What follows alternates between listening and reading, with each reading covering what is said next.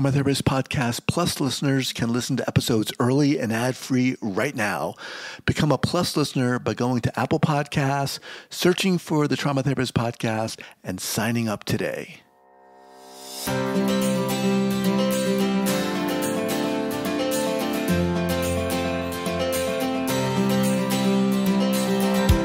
All right, welcome back to the Trauma Therapist Podcast. My name is Guy McPherson.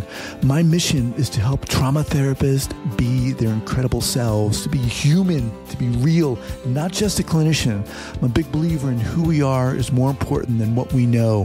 And this requires cultivating authenticity, genuineness, and vulnerability, and that requires intention. You can learn more about my courses and workshops by going to thetraumatherapistproject.com. That's thetraumatherapistproject.com. Let's get started. All right, Monica, here we go. So 5, 4, 3, 2, and 1. All right, folks, welcome back to the podcast. I am very excited to have as my guest today, Mónica Guzmán. Monica, welcome.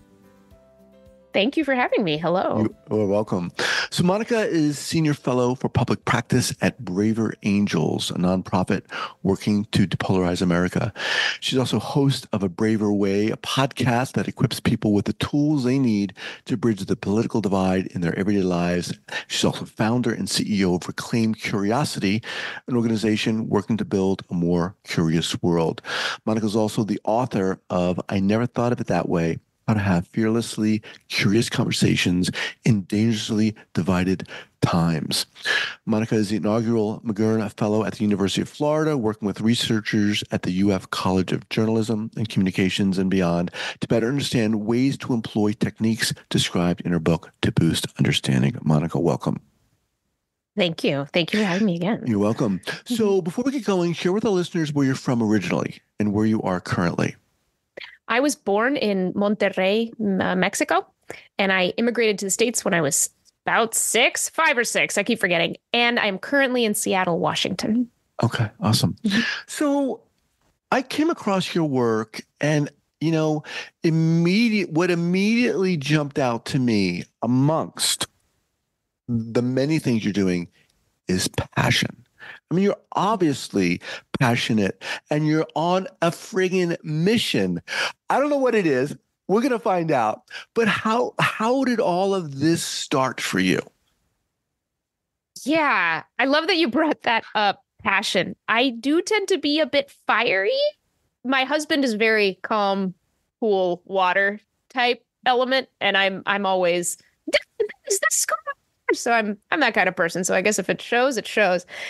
The way I got into this work, which I would describe as bridging work, bridging the political divide, bridging any difference that matters to people.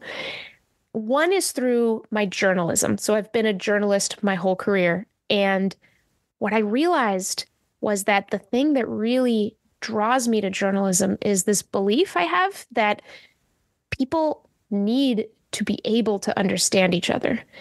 And that by trying to learn and then tell people's stories to their communities as responsibly as I can maybe help contribute to that end goal. What happened in journalism sometime over the last decade, a bit of a slow boil, was my coming to realize that there's so much distrust and kind of a foundational brokenness across elements of our society, so many silos where reality starts to look really different. And it's hard to communicate or share stories across all those spaces. And so I realized if I want to help people understand each other and I just do it through journalism, it's not going to be enough because there's too much brokenness. So I stepped back from daily journalism to work on this. The other big thread that brings me to this work, and I suppose the passion, is my family. So I'm a Mexican immigrant. I'm the daughter of Mexican immigrants. They are Republicans who voted twice for Donald Trump, and I'm a Democrat who voted for Clinton and then Biden. And you can imagine the tensions that came up in our family. I'm sure a lot of listeners have related to those in their lives. It got very real. And we are a pretty open family. I'm very close to my parents. I still am. But there were some dark times. There were some very loud conversations, louder than normal. And somehow that heat actually led us to some real understanding. And if I'm honest, it was mostly me who craved that understanding because of how I felt about the candidate I did not vote for. And yet I was able to really learn a lot about my parents in the process of asking a lot of questions about what led them to their beliefs. And then I looked around the country and saw that brokenness just get worse within families, within communities, a lot of vilification, a lot of incuriosity. That's understandable given how high stakes everything is and how hard it is to feel like you have resources at hand. So that led me to what became a pretty obsessive quest to figure out what was getting in the way of us understanding each other, what was blinding us in these divided times, and how we can get it out of our way so that we can see each other again. When I say that I work to try to build a curious world, what I mean by that is a world that sees itself. Now, before we kind of work to unfold that, you talk about this kind of insatiable curiosity for understanding and to help people understand. Where does that come from? For me? Yeah. There's some surprising twists. I was a very shy kid. I didn't want to talk to strangers. And as I trace my story back and back, I realized that there were these two competing tendencies within me. One was this shyness. I got very, very nervous around strangers. I remember this one time that my mother, we had a Burger King near our house, and she made me, I wanted salt, and she made me go up to the counter and ask a human being for a packet of salt. And I was traumatized. I didn't want to do it. I was just like, no, Mom, why can't you do it? So there was that shyness. Like, I just don't want to. She was like, go talk to someone. Oh, yeah. She's like, you are going to go and get your salt. Yeah. Want salt? It's fine. Not salt. You are going to get your salt. The other tendency, honestly, is this fascination with people. And I don't really know how far back this goes necessarily, but it got stronger and stronger, that this sense of people are so interesting. There was actually a moment in second grade, I want to say, where I was like finished with a test or whatever it was, and I handed it in as a little spelling thing. Handed it in, and I grabbed another piece of paper, brought it to my desk, and I just started writing what people were doing. Like Jennifer Puck went up to get a tissue. Craig Maggio just like, I don't know, changed the way he was sitting. This somewhat boring recitation of the events of people around me. The teacher, just got up to close the door. So I just observe people. They're so interesting and they're always surprising. So at some point, and I'm pretty sure this happened in my journalism internships in college, my shyness went up against my fascination with people and lost. So they're just too interesting. I want to ask a lot of questions. And what's happened in my journalism, and it's probably one of my favorite states of being, is when I just get lost in an interview. I just get lost. I am transparent and I'm in someone else's story and I'm helping them look around and realize how interesting they are. A lot of times they didn't even know. And I think it's one of the coolest gifts to give someone, to let them know that in fact they are interesting. This is very obviously a timely conversation given the world, the state of the world, political state of the world in which we're living.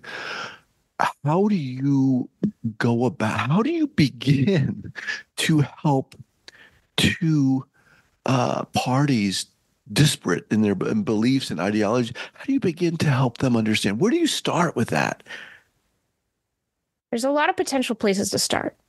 But I think the most important place to aim your curiosity when you don't understand someone else is within yourself.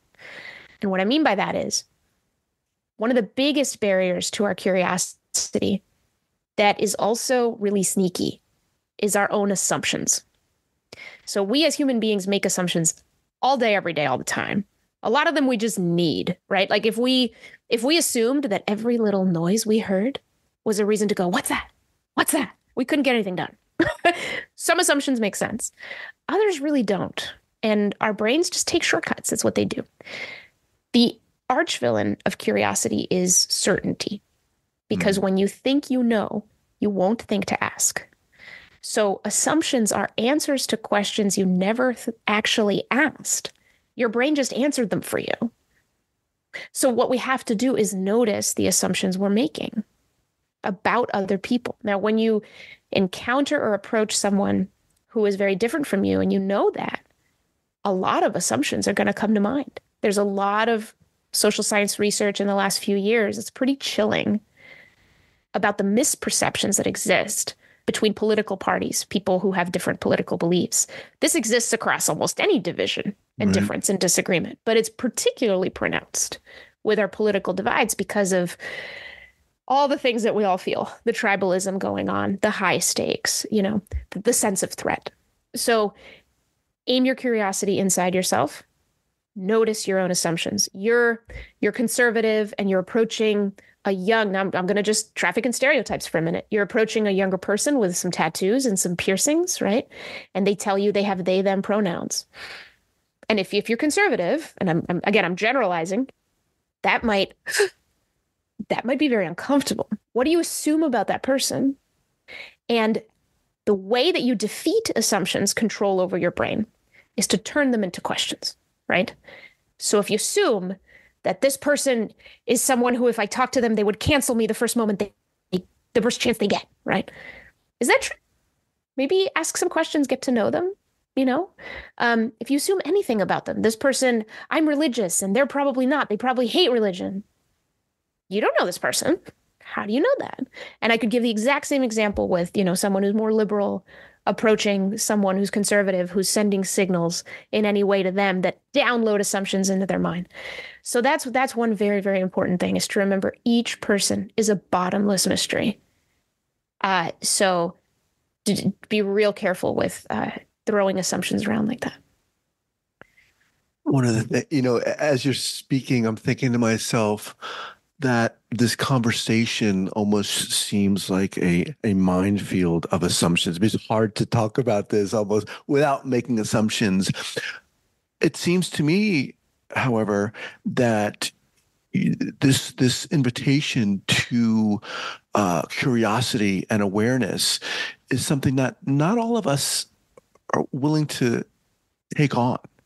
Mm-hmm. In order to have this conversation, we have to be willing to look at ourselves. And as you're saying, start looking inward. But not everyone's willing to do that.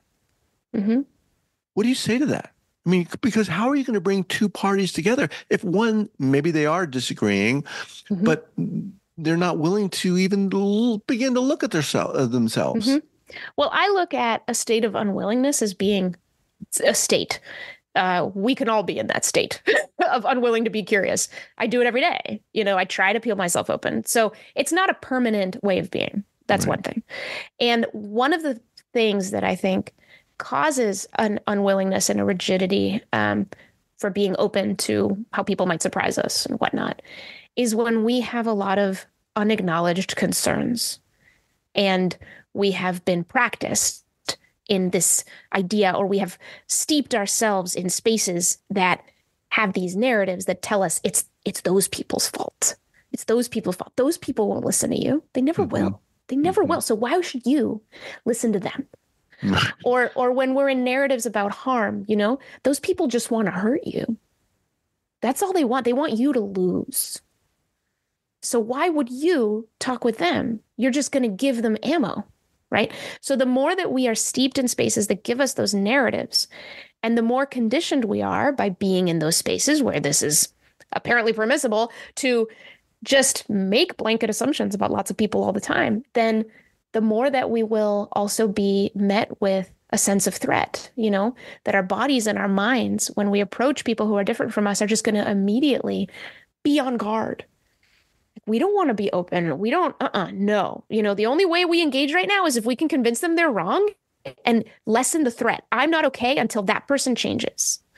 So I think a lot of people are in this place, and it's because of certainty, and because certainty can be very soothing. When you have a really tough question, why did they vote that way? Mm-hmm. And it's a really anxiety-inducing question.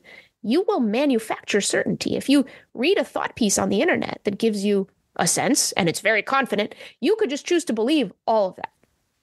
I've just read a story that tells me why they voted that way. So I don't need to go ask them. Why would I need to do that? I already know.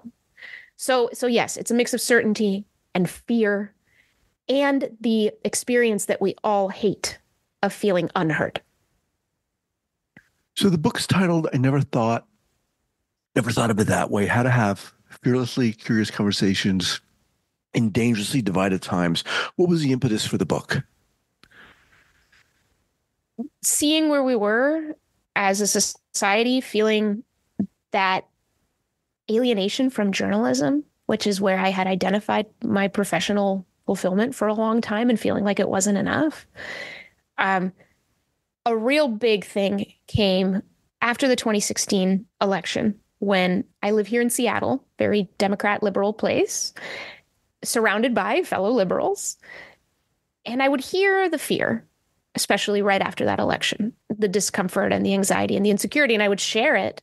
And I would see conversations almost inevitably turn toward who to blame. And it would be those horrible people who voted for Trump.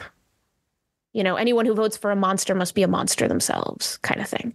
And what started to happen in me is that I started taking it personally when I heard my fellow liberals say that. And it was because they're talking about my parents, and my parents are great. And they're saying these things about them that really aren't true, right? And yes, there are lots of differences, and yes, there are high stakes, but and it just started to feel like I have to say something back, but I don't know where to start. Because it's not like they're quote unquote wrong about, yes, there are deep disagreements. Yes, there's hard issues we need to talk about. Where do you begin? And so I started to get quiet. At some point, I started to get quiet, and I started to go into my own notes. And I pulled up, I started this whole Slack channel for myself and started populating it with all these notes. And that was 2 years later, I had a book. And I guess that was what I would say back. And it wasn't, I really believe in stories, and I really believe in tactical, practical things. And I was also writing that book for myself. What can I do to still be curious in an increasingly blinded world? What can I do? Because I don't want to be a person who can't see the world as it is. I don't want to be a person who lives in silos because they think that's the only safe place. So what can I do? And then what can I do to make those tools more accessible to other people? So is in the goal in part to not necessarily disagree with the fact that there are factions and different ideologies, but to have a discussion, and as you said, see where everyone is at. Is that what you're after in a sense? Absolutely. It's not about, okay, we got to change everyone's minds. Obviously, that often gets in the way. It's about seeing the world in its full complexity and going through the journey it takes to actually be able to do that. You talked about the unwillingness, right? There's a lot of barriers in our way. But yes, that's it. I don't believe in a functional democracy where everyone agrees. I think that is impossible, and I think that would be horrible for us. I believe in diversity. We should have diversity of views and opinions. But what good is a diversity of views and opinions if they're not in conversation with each other? What good is a diversity of views and opinions if each camp begins to believe that they are the only ones with any right answer ever, and they already have all the right answers? That's just dumb. That's just never true. So the fact that we are losing that communication, those spaces between factions, where there can be that communication, that's a huge problem for us. So there is that altruistic sense. But let me also speak to, a lot of people don't really care about that. They're like, whatever, someone else can save the world. That's not on me. Well, I look around and I see elevated levels of anxiety. I see pain at brokenness in relationships. I see relatives who can't talk to each other anymore. And I see, trust me, I get a lot of emails and notes from people who have holes in their heart, right? Over this. And how, when you look at it, it's like, really? Our politics can do this to us, cause this anxiety and this pain? And so it becomes really important to question our fear and question our certainty because of the consequences it's having just for our sanity every day. If we could live a little bit less scared of our neighbors, we would be more creative, more expansive, and more at peace. And we could solve the problems that are actually staring us in the face instead of the problems that we assume are staring us in the face from the exaggerations on social media. What do you say to someone listening who, we just had the holidays. I'm sure there were a lot of difficult, challenging conversations over the dinner tables. But what do you say to someone who does have a relative who is on the complete opposite end of the spectrum and who is adamant about their beliefs and doesn't even want to enter into a conversation? I mean, it's more than just, to me, like honoring someone else's belief. I mean, a lot of these beliefs on both sides of the spectrum stand for something, right? They represent something. How could you believe in that? How could you vote for someone who did that or said that? Well, it's exactly what you just said, but it's a different tone. Instead of how could you believe that? How could you possibly believe that? If you change that question in your mind to, how could you believe that? How could you possibly believe that? It becomes a curious question instead of a demand or an assertion that that person is invalid. Right. So the thing that is hard to accept, but is an inconvenient truth, and I think will never change, is that people can only hear when they're heard. If you have someone in your family who is adamant, who is inflexible, who never going to hear you, the one path to that person is to hear them. And you might say, well, I've tried. Well, maybe you have. Maybe you have for a long time, and I cannot guarantee that it will ever open up. But if you are really curious, and if you do want to establish some connection, and if you do someday want that person to hear you and the things that you believe that bother you so much about what they believe in the first place, the only way in is to begin by hearing them. And I will say, from a lot of experience, the nut can crack a lot faster than you think. It is very difficult. I shouldn't say difficult. It is just very rare. It's not difficult. It is very rare to hear someone fully.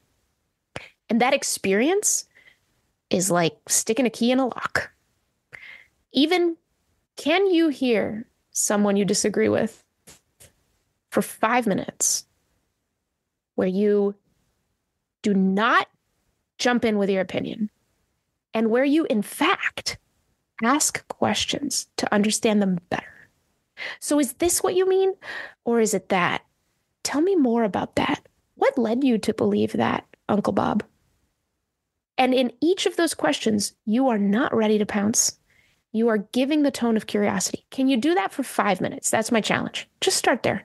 And then move on. Okay, pass the turkey, whatever, we're done. We do not have to get satisfaction or resolution of any kind. The best conversation is the one you can pick up again later. And so Uncle Bob, after 5 minutes of being heard by you, curious, the heck was that? With no judgment at all, is going to be like, well, that was kind of interesting. He was interested in me. And I got to tell you, as a journalist, everybody wants to be seen and heard. And when you are really seen and heard, it's a really powerful experience, and we want more of it. As long as we can trust that person, you know?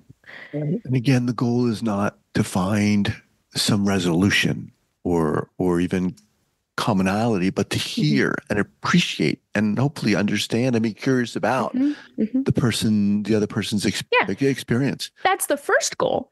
I think it would be disingenuous to say that, gosh, it would be really great if this other person agreed with me. I think it's fine to admit that to yourself, but understanding that there are ways that you can sabotage that for yourself. And one of the first ways would be come in with judgment, not actually hear this person out, or believe, as so many of us do, that they have nothing to teach us. And especially when people hold more extreme beliefs, we really believe that. Not only they have nothing to teach us, but they are horrible people. They are evil people. If we're opening the Pandora's box, then, oh no, we're implicated. Now their horrible words have spread in the world and it will infect others. It's like all of these things that we do to ourselves because we think it'll ensure that we are good people are actually creating, I think, more harm because they're making a more distrustful world where communication is impossible. We dismiss the harm in that, when we tell ourselves, it will be harmful for me to talk to this other person at all. There are ways to make it quite harmless. At least if you yourself are ready. And I have to say, there is no universal prescription for this. There are some topics with some people in some situations I'm not about to wade into. And that's probably true for everybody. The thing is, everyone has their own unique formula. And I tend to reject, there's some people who say, if you hold this identity or this race or this whatever, or this origin or this belief, you should never talk to a person with that belief or that origin or that race. I don't believe that. I think people are a lot more complicated than that. And I think we close ourselves off too much. It's a safety mechanism. It's a coping strategy.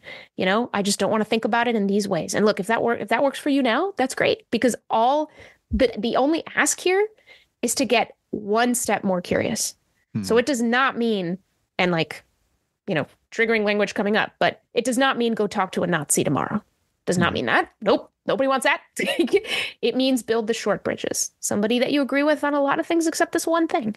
That's where the practice starts. So everybody knows where they can and can't wade. So as we kind of wind down here, let's talk about the podcast. It's called A Braver Way. Why did you start that? Because I think the conversation about why this is important has been robust, and it's more understood that something is broken and we need to do something. I think that's clear. The word polarization is out there, right? Politicians, people in the media, we all know how divided we are. We get it. Now the big question is how? How do we do this? Okay, I get it. It's a good idea. Great. I get it. It could help us. Fine. But how? Right. Because I've got this particular situation or this particular relationship, or what does it do to my rights? Or don't I betray my own views? Or am I not abdicating my values? Or this, that, and the other thing. So this is a podcast to equip and extract the tools from real stories of people who have bridged the divide across a difference. And then equip our listeners with those tools. Every episode is designed to do exactly that. Every episode tells a story. I'm exceedingly proud of this podcast as a journalist. I even break some rules in journalism in it, because I have come to learn that I think the best role of a journalist, or anyone who is trying to help society understand itself, is not just to tell and search for truth, but also to help people build trust. And sometimes those two purposes are at cross purposes. If you are working on building trust, you can't spend every breath correcting someone or telling them they're wrong. You have to listen for something underneath their deeper concerns. Tell me a story. Maybe you believe something I think is a total lie, but I want to understand what meaning you find for your life in that before I just dismiss you out of hand. So we do that. We do that on this podcast. So let's, if we can you give us a specific example, kind of in a thumbnail version of what one of your episodes looks like? Do you bring guests on and so forth? Oh yeah. Yeah. So yes, episode 4 of our first season featured Republican governor of Utah, Spencer Cox, and the leading LGBTQ activist in Utah, Troy Williams. Definitely on opposite sides of a lot. But they agree on one thing, which is that the best way to fight for what you believe is not to dehumanize the people who disagree with you. They have done that in their own work in pretty remarkable ways, and it has actually led to some pretty extraordinary policy stories in the state of Utah, which I could go into, but you should just go to listen to the episode. There's a lot of them, and they're really, really cool. One of the things that Troy Williams does that I think is radically awesome.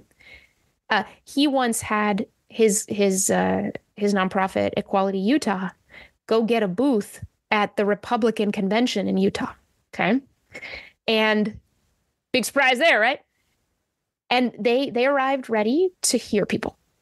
They had their materials about trans rights and gay rights, but they arrived ready to hear people.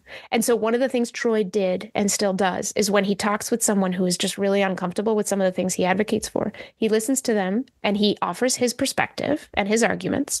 But at the end, he always closes by saying, I want to give you the last word. What would you like to leave me with? So Troy does that with somebody else. That's remarkable. So anyway, they bring up these strategies, and it's the kind of thing where you'd think no politician and no activist would ever do anything except throw grenades at the other side rhetorically. And that's simply not true. There are people doing different things. So that's one of our stories.